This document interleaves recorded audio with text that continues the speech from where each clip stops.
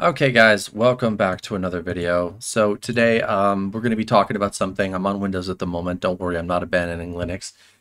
Uh, I am abandoning AMD GPUs probably for the next century.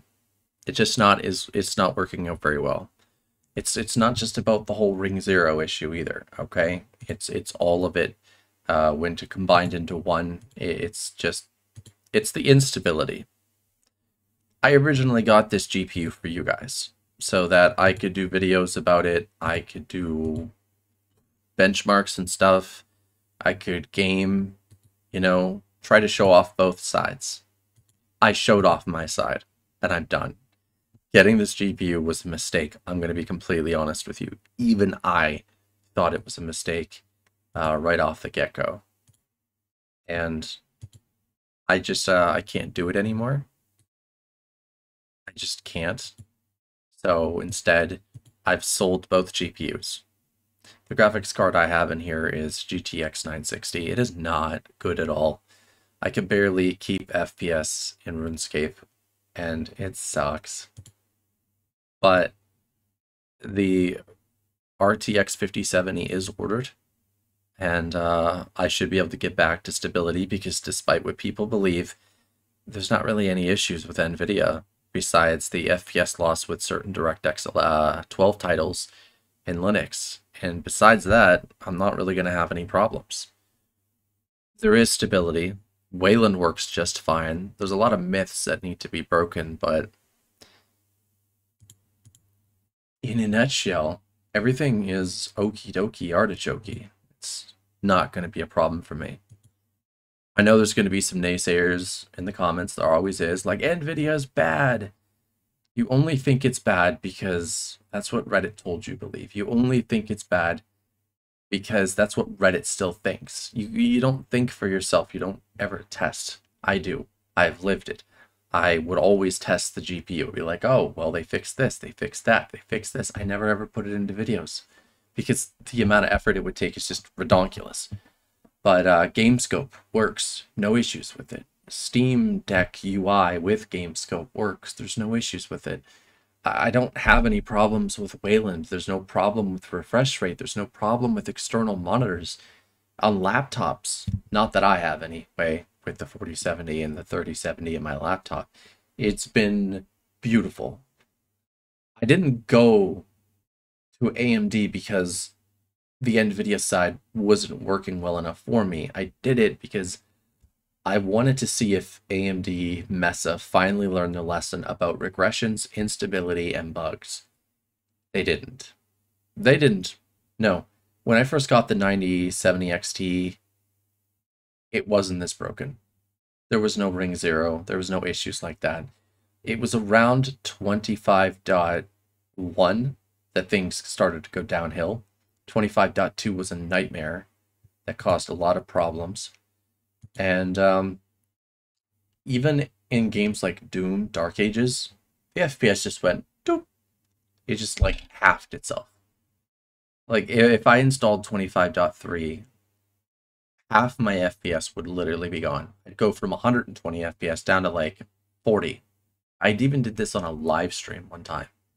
It was not good. Where on NVIDIA, the performance is consistent. There's no issues. And I want to get back to that. And I like path tracing. And I like ray tracing. The 9070 XT was great at ray tracing. But it wasn't NVIDIA good. It wasn't even remotely NVIDIA good. So going back to what I know, when I need CUDA most of all for OBS and other things, I learned my lesson. I'm done with it. I can't. I'm not going back to AMD. AMD CPUs are godlike at this moment in time. They're great. Zen 6 is going to destroy worlds. And I believe this. I know this to be true. And their GPUs, they leave a lot to desire. Older ones, fine. But even 7900 XTX is starting to creep on with Ring Zero. I see it in Mesa issues every day. I'm subscribed to them. I literally half of my email. And I'm like, oh, someone commented on my Ring Zero post. Oh, this guy also has Ring Zero? Really? That's weird. Because I thought it was like just to the 9070 XT, but apparently not.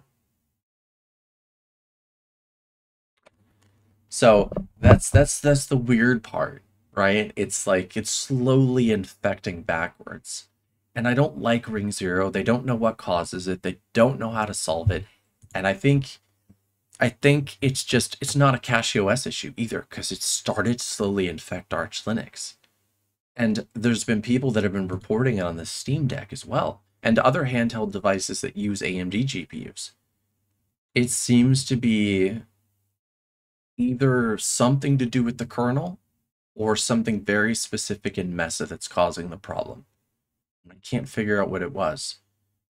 Because if I go to the if I go to, what is it, 6.14 kernel, it doesn't exist. Okay? If I go to the 6.14 kernel, it doesn't exist. 6.15 kernel, it would happen every 6 hours. 6.16 kernel will happen every 20 minutes. 6.17 kernel, it would happen randomly, out of nowhere. Sorry, I had to. But it does not happen to NVIDIA. It's not an issue.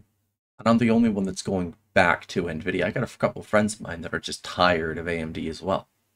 So, yeah, I don't like that.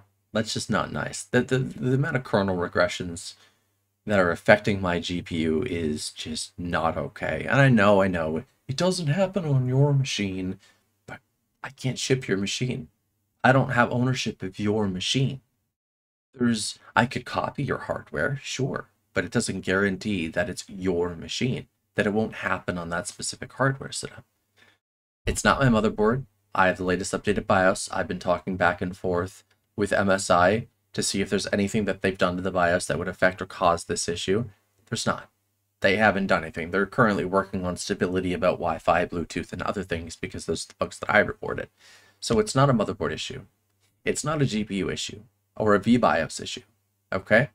My VBIOS was fine. It was not corrupted. I did a check. I even flashed the VBIOS to be a Nitro Plus card. By the way, that gave me a good amount of FPS. Right? That was like 5 or 6 FPS just from a simple overclock. That's beautiful. Temps didn't go up much either, but that didn't solve the problem. I flashed an Asus BIOS. Didn't solve the problem. I flashed a Gigabyte BIOS. It didn't solve the problem. So it's not VBIOS related. And then I put back the Nitro Plus because, well, if I want to sell the card, I'm going to give the new owners a good little boost of performance. It's just all around problematic. It has to be kernel related. It has to be Mesa related at the same time, or it's just kernel related and it's so bad it's affecting Mesa. I can't nail it down. I can't pinpoint it. I don't know anybody who can. Oh, I know someone who can, but he doesn't have this problem. That's the problem. He doesn't have this issue at all. But I'm hoping he gets it. Not to be cynical or mean or anything, but I hope he gets it because this man is a demon. This man is incredible when it comes to hunting down regressions. So, kind of the only hope you guys have at this point in time, because I doubt there's anybody actually looking to solve this problem. I hope for the best, though. Yeah, I think a good 8-minute talk is enough. So the RTX 5070 Ti is confirmed. I made sure because I like to message customer support and like, did this go through? And they're like, yeah, you're good to go. And I'm like, I need to ask them when it's going to ship out because I'm hoping to get it before Monday or at least on Monday because I don't want to go too long using this graphics card. I need to give it a good cleaning. I need to give it a good thermal pasting, and I think it should be good. It's not that bad either. Barely runs anything, but that's just because it's a 960. Yeah. So I'm stuck on Windows till then, and I'm fine with that. I'm fine with that. As long as my Windows doesn't look like Windows, I barely even notice the difference. Okay, if you're new here, you're coming across this issue, don't worry, don't be scared. If it hits you, it hits you. Report about it on the Mesa GitHub. Do something, I don't know, anything. I will see you guys in the next video. I don't know when. I'm going to try soon. But there it is. Wondering what's going on? That's what's going on. Back on Linux pretty soon, nonetheless. Bye, everybody. Can't wait for October the 10th. Battlefield. Bye.